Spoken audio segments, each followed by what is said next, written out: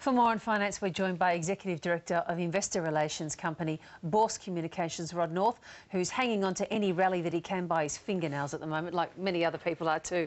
Rod, we can't even call them rallies these days. What are they when the Australian share market blips up? Very short-lived bit of excitement, I think, because we've seen it very much off the back of some confidence coming into the market with some leadership changes. At least we've got Italy and Greece now with prime ministers that are likely perhaps to better deal with the issues because they've got that background of economics and finance. They're a little more serious, aren't they? I think they'll take it a bit more seriously. But I mean, if you look slightly more serious, if you look at Italy, I mean, third largest economy in Europe, about $2.5 trillion in debt.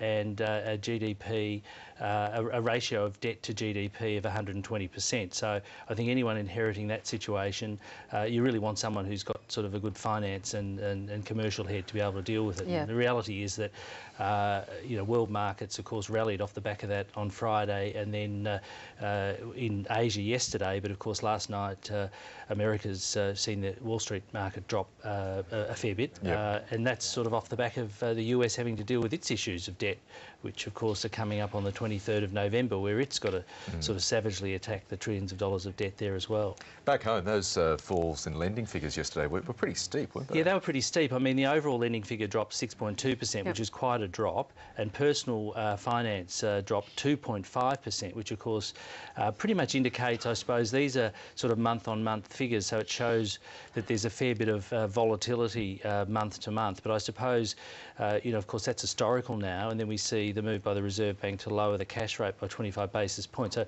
it sort of takes that emphasis away from that early fear that we had back in the early part of the year, that perhaps inflation was going to be a real issue.